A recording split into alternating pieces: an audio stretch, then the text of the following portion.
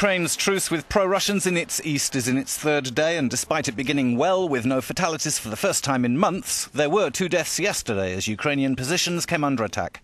In the meantime, 130 Russian lorries arrived in Luhansk and Donetsk, loaded with what Moscow says is humanitarian aid. A big thank you to our brothers in Russia for helping us, because Ukraine's discarded us completely. Soldiers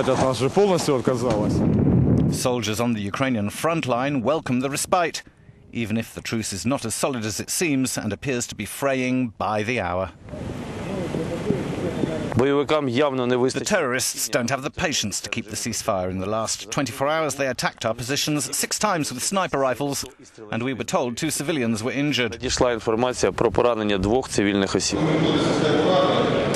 the Ukrainian parliament, the defense minister said the 2015 military budget would be doubled, while the finance minister dismissed reports Ukraine was close to default, saying that crisis was nowhere near for the moment, contradicting his own prime minister, who is appealing for more help from abroad.